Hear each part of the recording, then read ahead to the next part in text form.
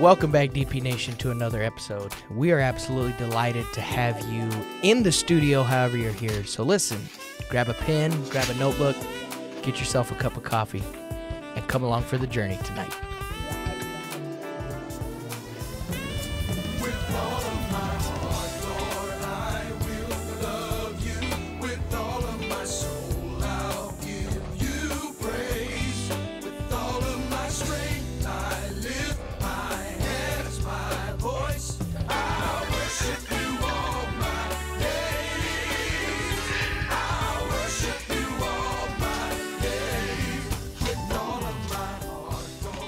Welcome back, DP Nation, and we are absolutely delighted to have you in the studio. And tonight it is going to be Pastor Jeffrey Elder, myself, and Reverend Jordan Pound. Bishop is coming. It is getting very close to Bishop being back home with us, and we are delighted the great things that God has been doing, where they are at. There have been powerful doors that have been opened to them, doors that only God could open, and we are grateful for that. There's been baptisms. There's been people filled with the Holy Ghost. There has been just a wonderful moving of the Spirit. Here in Pueblo, there's been baptisms. There's been noted miracles that have happened in the last couple weeks, and we pray that God is doing the same for you wherever you are. Tonight, we are going to do something a little bit, I don't know that you should say lighthearted when it comes to the Word of God, but we are going to talk about a scripture, and we're also going to deal with a concept, and that is, the concept is the exposition of Scripture.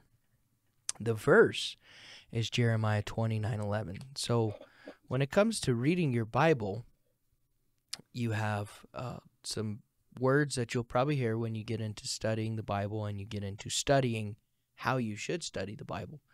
You will hear the word exegete, and you will hear the word eisogete, and then you will hear the word exposit and the word imposit.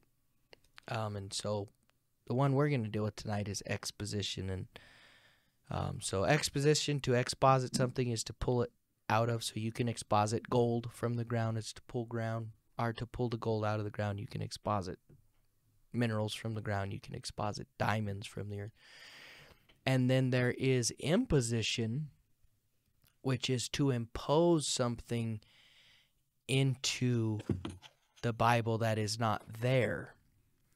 So a lot of the teaching of the word, or the teaching of the doctrine, the teaching of the doctrine of the Trinity is imposition. They are imposing what they want into the text that's not really there. Now, that's an extreme example, but so we're going to jump into this tonight. The verse is Jeremiah 29:11. But we'll back up a little bit just to get some context here. So verse 10 says, "For thus saith the Lord, that after 70 years be accomplished at Babylon, I will visit you and perform my good word toward you in causing you to return to this place."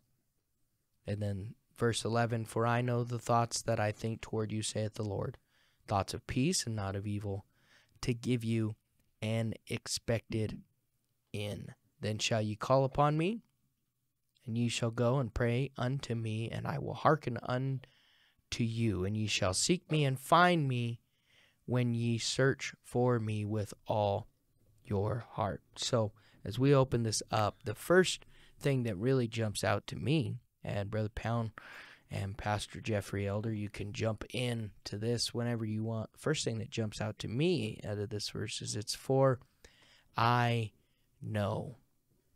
This is speaking directly of God. He knows. It's God that knows. It's not just anybody. It's not just, your boss, your landlord, your wife, your husband.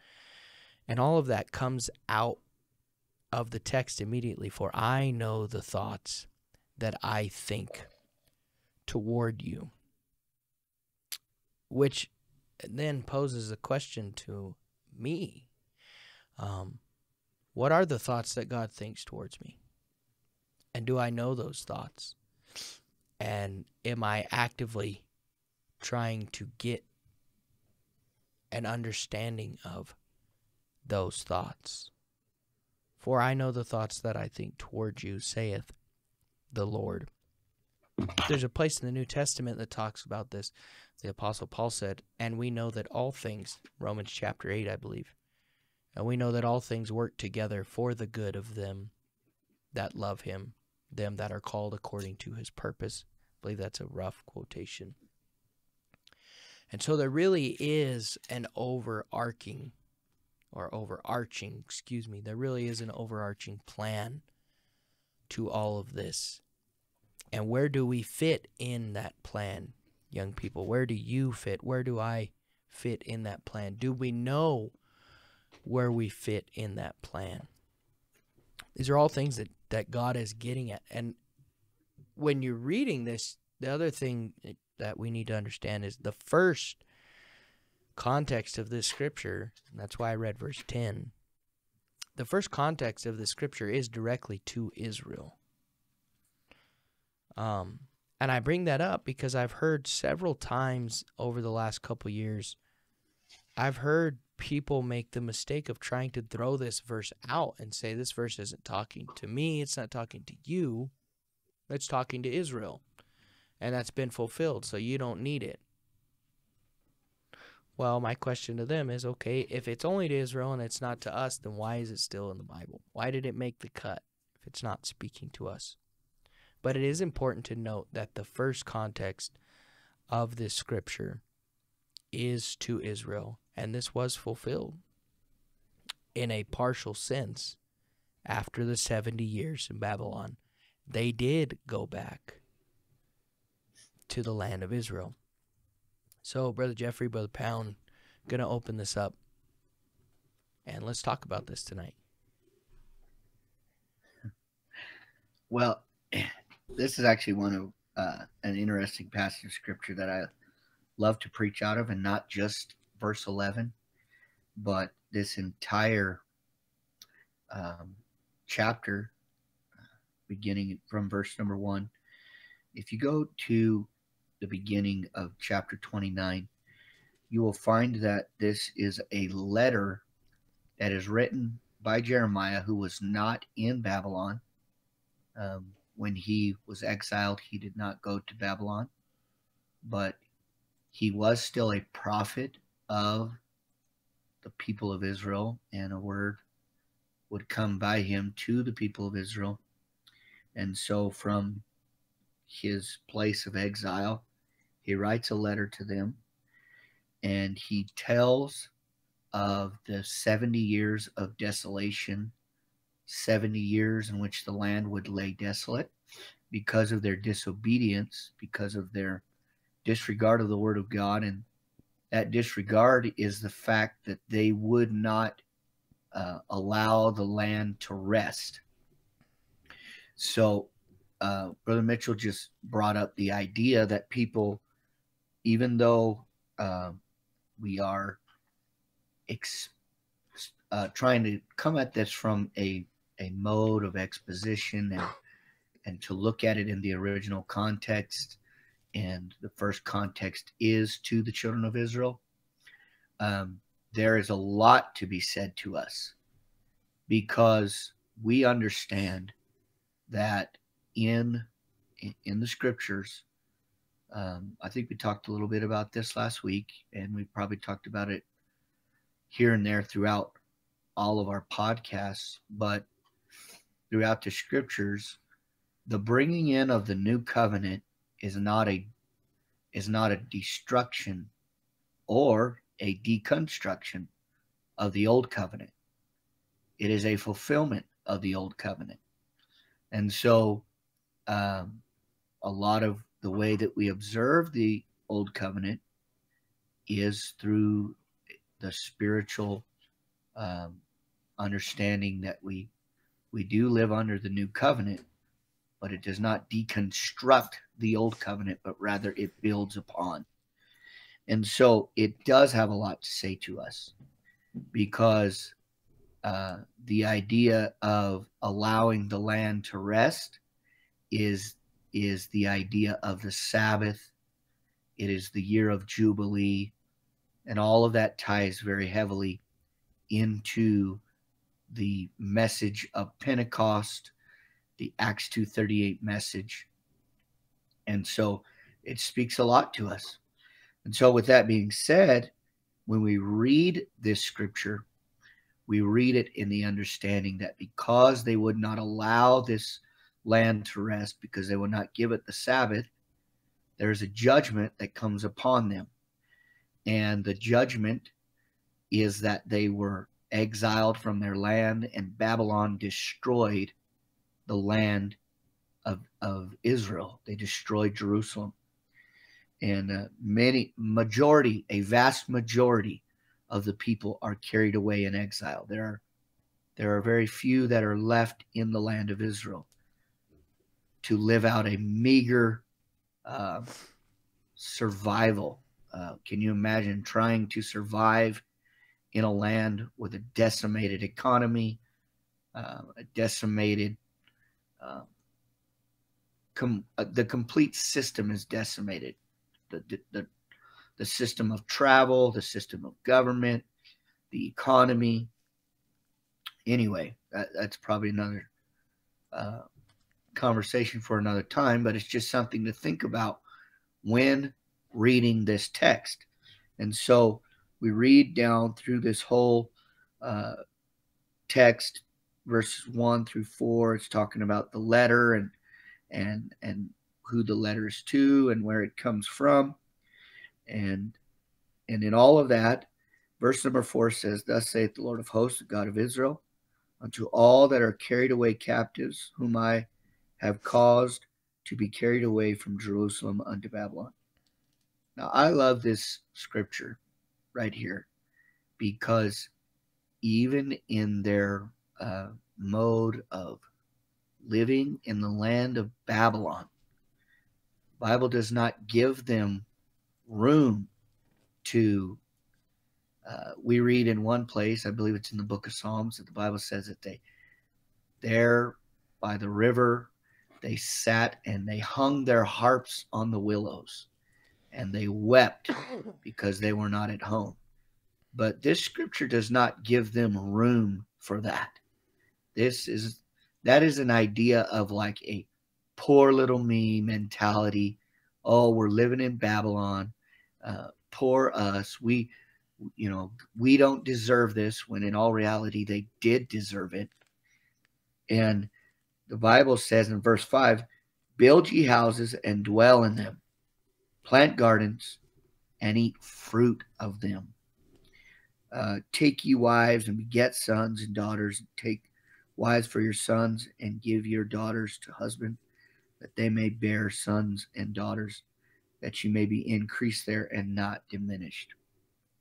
So we won't spend a lot of time here, but God is not giving them room to sit on the banks of some crybaby river. He is telling them, while you're living in this land, it is time for you to become great. Build houses, take wives for your sons, let your daughters be married and have children, that in this time of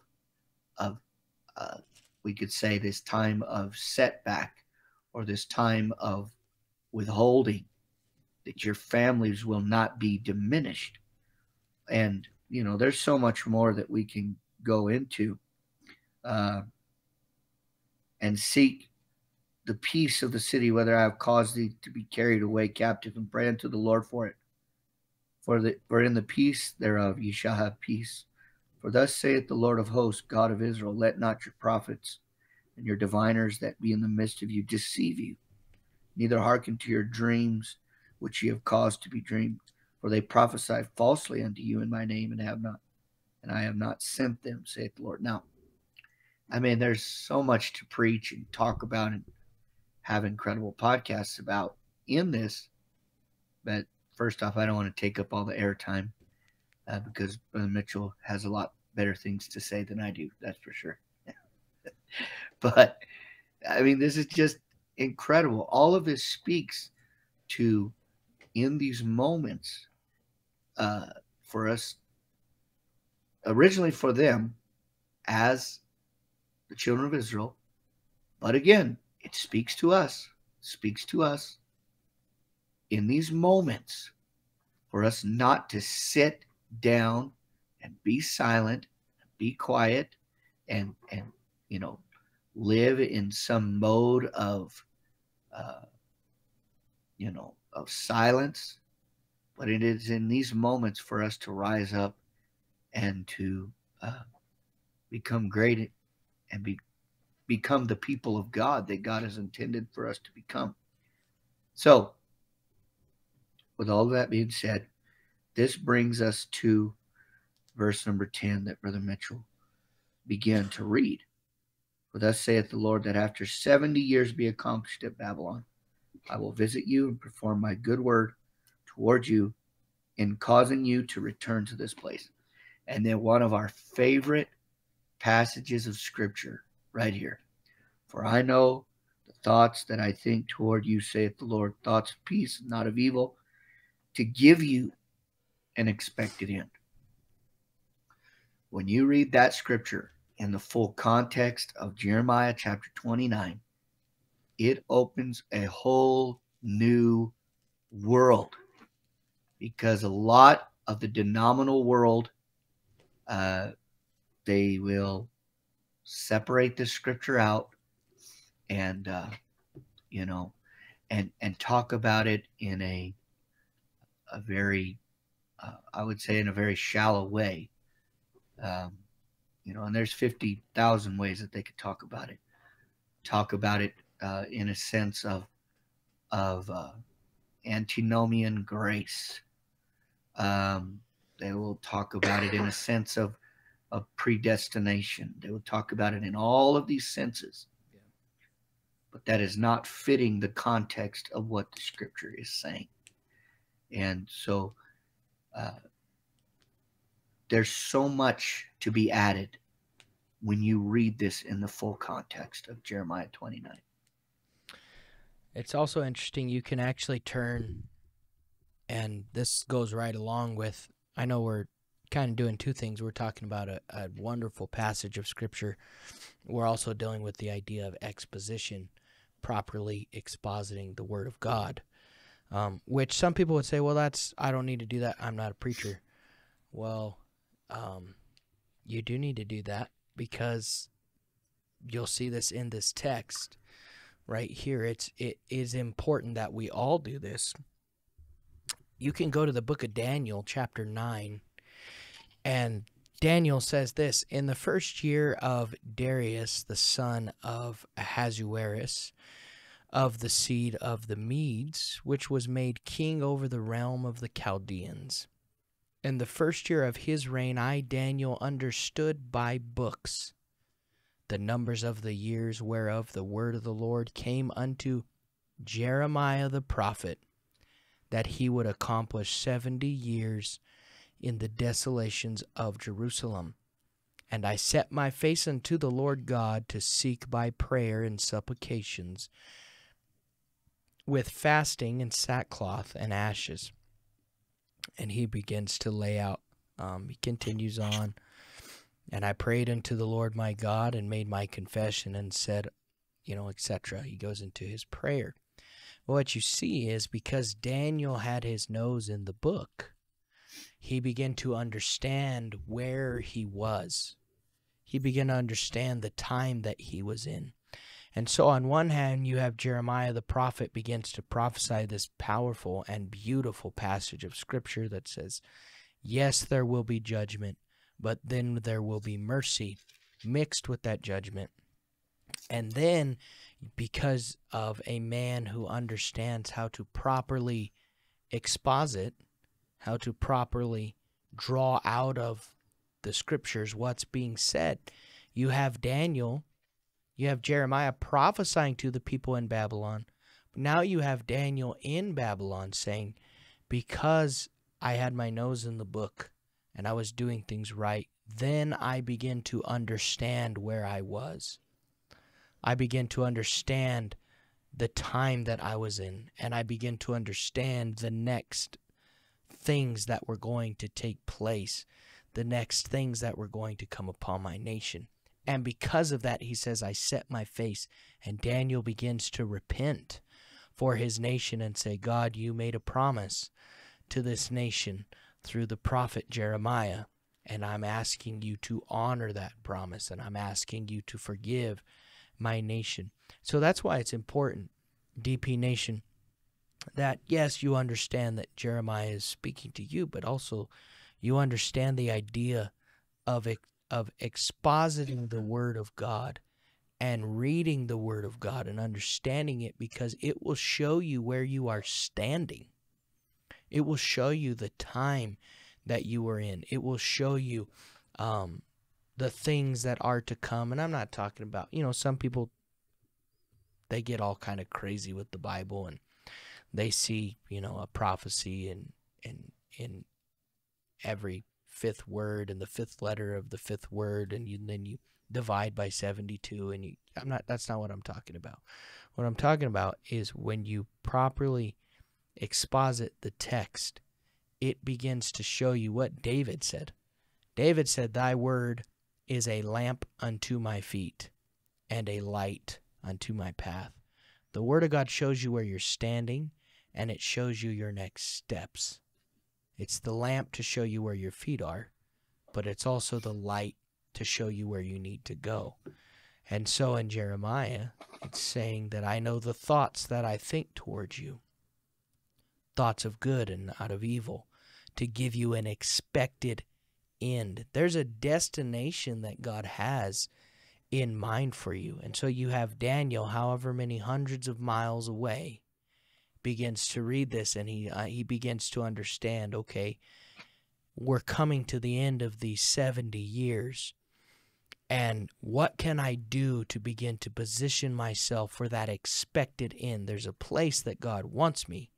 There's a place that God needs me. Now it's behooving to Daniel to search his heart and begin to repent for his nation, to make sure that they're hitting that expected end. That came, it first came because Jeremiah was walking in the Spirit and God began to prophesy through him. But it also came to Daniel because of a man who was willing to learn how to properly, and I don't know if Daniel would say this, but we would say Daniel learning to properly exposit God's word, what God is saying out of the text. And so Jeremiah 29:11 spoke to Daniel. In fact, when you keep reading verse 13 of Jeremiah, it talks about that you will find me when you seek me with all your heart. And that's what Daniel does in Daniel 9. He's fasting. He's in sackcloth. He's in ashes. He's in a state of repentance. He's in a state of mourning. He's in a state of deep repentance for his nation.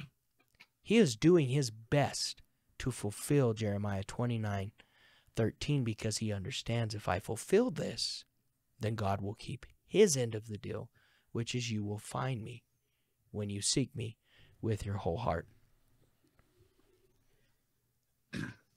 I want to go back to that phrase, an expected end, because I think it plays a huge role in our lives as apostolics.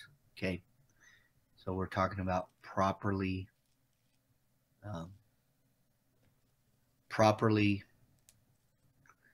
using the scripture and not pulling it out of its original context, and in what I said earlier, there's so many ways that people use this in a false doctrinal sense.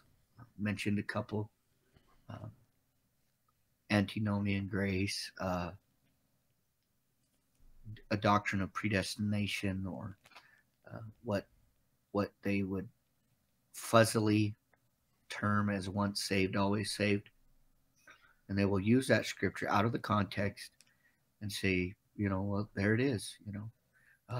We can be predestinated unto righteousness, or unto destruction, and that totally negates the proper context of the scripture, because this is talking about the people of God going home, back to their rightful place, they're as rightful heirs.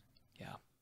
And this is where a lot of what we're talking about right now comes into play, because people that are not properly defining the scripture and properly expositing the scripture will begin to pick and choose texts out of the Bible, and they will piece and piece them together and put them together, and they will then formulate some improper doctrine out of the scripture. But the first way that we understand this is that God is prophesying to this people that they are going to go home. And again, that speaks to us. That speaks to us as apostolics today, because there is a promise to us that we will go home. And there is an expected end for us, okay, as the people of God, as the church. We that are in the church, we will go home. And I don't know how far we want to get into this, but if you get out of the church, which you can step out of the boundaries of the church, you can step out of the boundaries of the grace of God, you can step out of the boundaries of salvation, then you will lose this promise. But those of us that are the people of God, the children of God, the church today, we do have a promise that we will go home. 1 Thessalonians 4:17, the scripture speaks of this. I'm going to get there very quickly. 1 Thessalonians chapter 4 and verse number 17. Then we which are alive and remain shall be caught up together with them in the clouds, and so shall we ever be with the Lord. Wherefore, comfort one another with these words. I'm going off notes that I have written here in Jeremiah 29:11, so I gotta go back there. Let's go to John chapter 14 and verse number 2.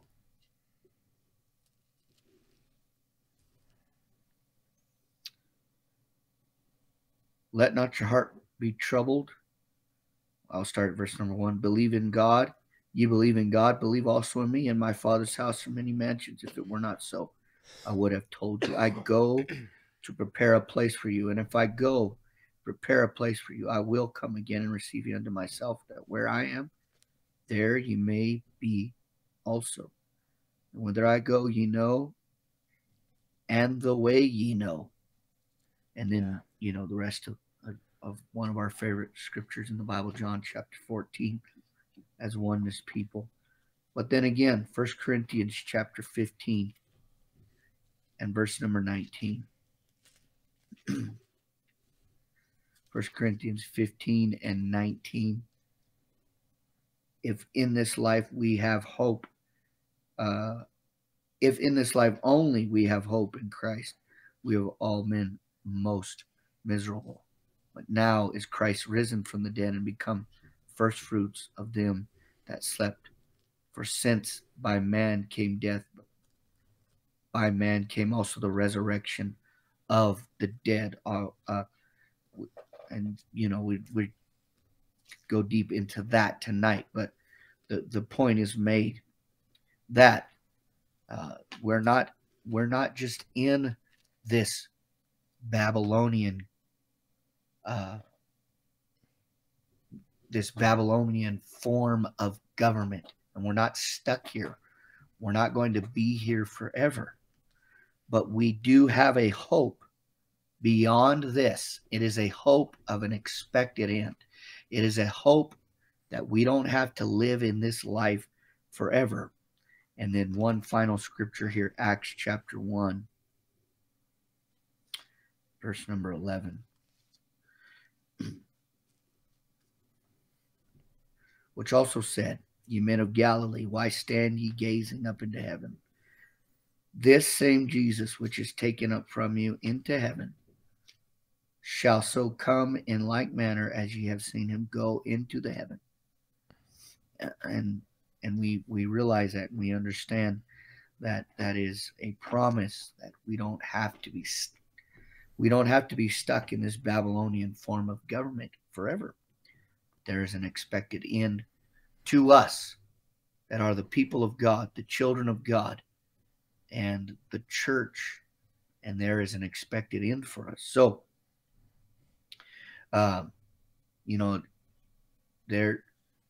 there's an importance to us to not just take these scriptures.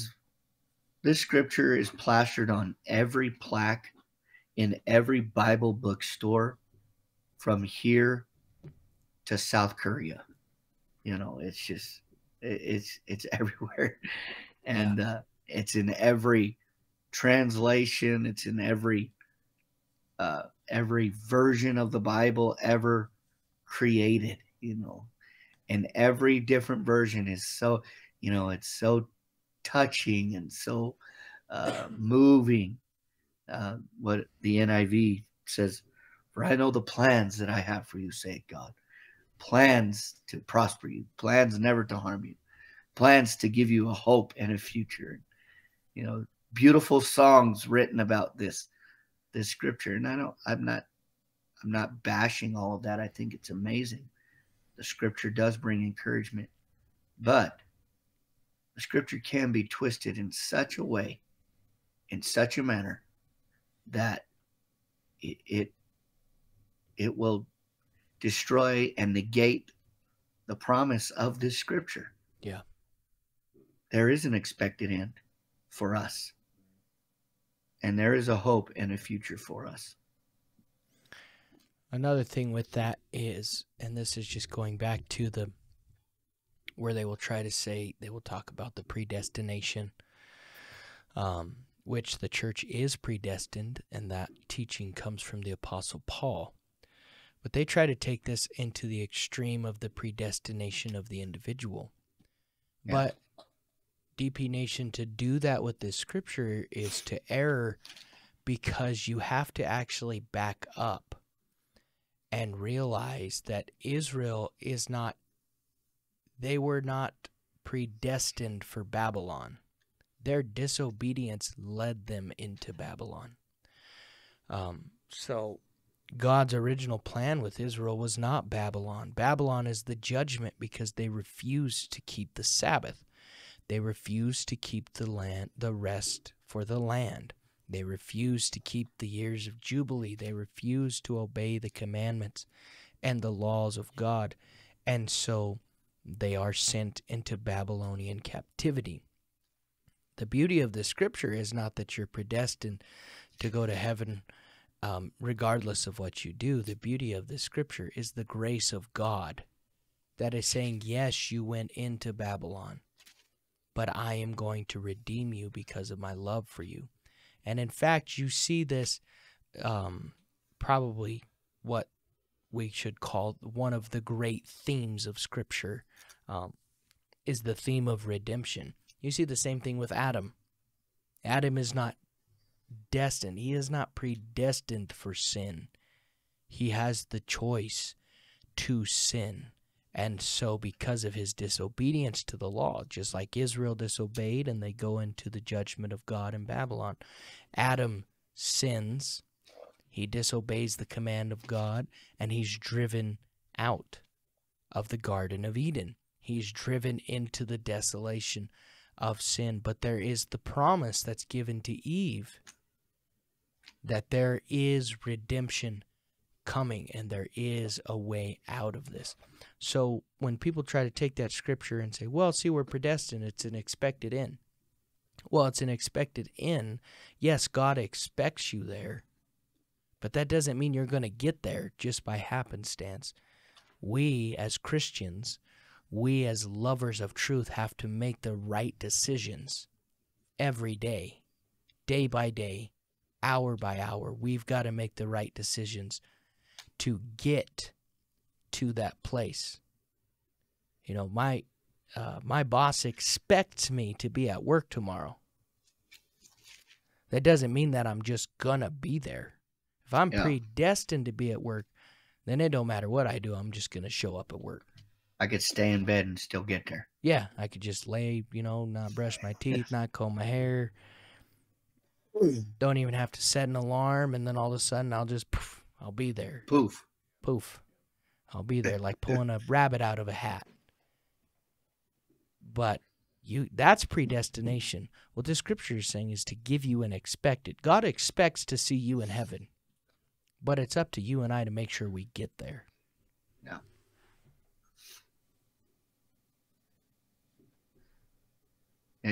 Well, that's exactly right. The expectation of God for us to be there is not the automatic.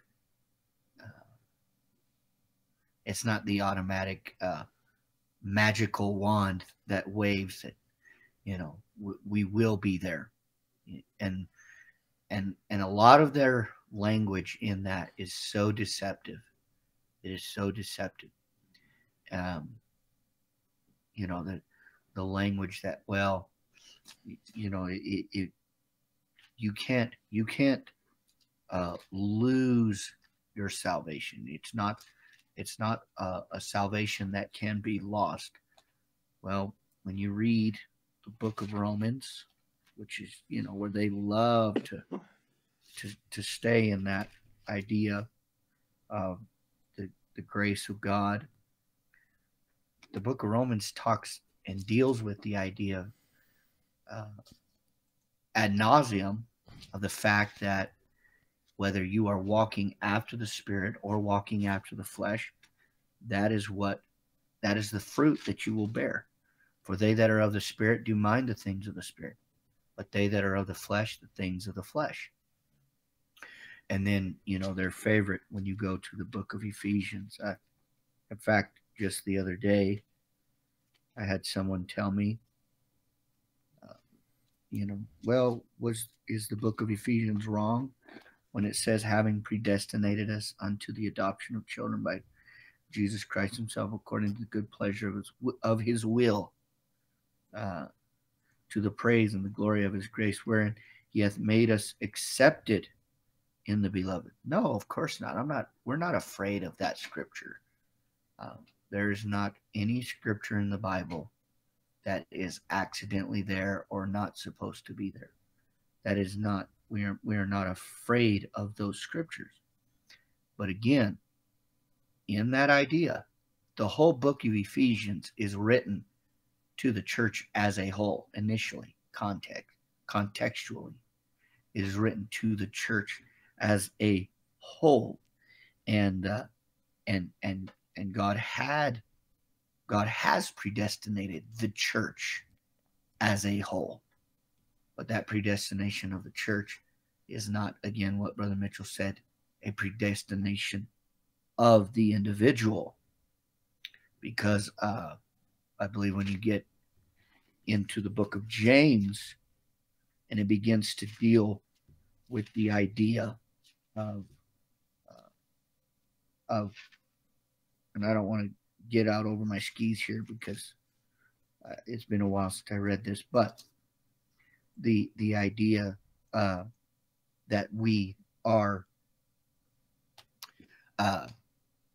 that we cannot work enough for salvation, right?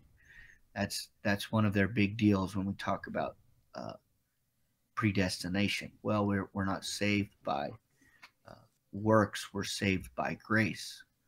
Well, when we get to the book of James, he deals with the idea that we are justified by our works. We are justified by our actions. James chapter 2, and we've dealt with this ad nauseum, but I think we're really kind of bringing this all full circle, the things that we've dealt with in previous podcasts, because these are the ideas that can come out of scriptures like Jeremiah 29, and they can grow to be huge doctrines, and they're not based in Scripture. They're not based in the ideas of Scripture at all. So we have to be careful. We have to, the Bible says, I believe it says it like this: take the more earnest heed to the things which we have learned. Yeah. Well, DP Nation, we hope that this has blessed you and encouraged you. I know that it seems like we were a little bit from Genesis to Revelation, but really what we were hoping to exemplify to you and to ourselves is the necessity of correctly, as the Apostle Paul told Timothy, to rightly divide the word of truth. And exposition is not just some theological term that's kicked around in the halls of seminary, but to the believer, to the everyday Christian, to you and I, to the lovers of truth, and those that seek to be true Christians, we must correctly exposit the Word of God. And we don't always get it right, and this is something that we strive for. But this is why we need to be with our noses in the book every day, doing the best that we can to exposit. So, first of all, like the Apostle Paul told Timothy, he said, take heed to thyself and to the doctrine that, I'm paraphrasing, but to the doctrine that you preach. For in doing so, you'll save yourself and those that hear you. And so if we're in the book every day and we're doing it right, we're not forcing the Bible to agree to our ideas, but we're forcing our ideas to agree to the Word of God, then it will first save us. And then also when the doors of opportunity open, then we can begin to speak the word of truth into others' lives, and it will help to bring salvation to them as well. So we love you. We pray this blesses you. If it did, share it with somebody. Send it to somebody you know, somebody that it will bless them as well. God bless you, and we'll catch you on the next one.